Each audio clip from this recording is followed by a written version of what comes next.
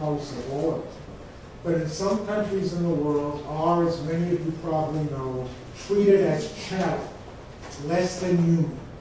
They are used as a punching bag by their spouse or intimate other or whatever, because they get away with it because the society or the religion or both in that country condone it, or at least look the other way. Those individuals, those women under proper circumstances, do have claims for political asylum, even though we're talking about domestic violence.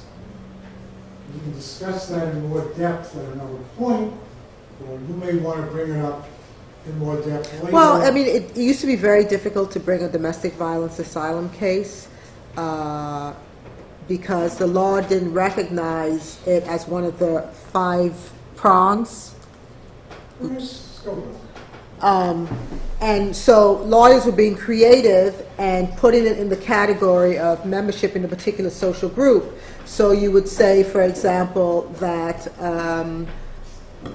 that your client is a Kenyan woman whose political opinion, she's opposed to her spouse beating her, and she's a member of Kenyan women who are opposed to being beaten by their spouses.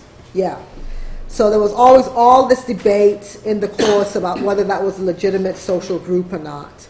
And I think it was last year, right, when they finally, that there was a huge case of a Guatemalan woman, and it's been going on for years, and finally the Attorney General said that her case was valid and that you could apply for asylum based on domestic violence. And now there's sort of a whole body of law and some regulations in place that you can follow. It's still hard though, but at least they recognize it now where they didn't before.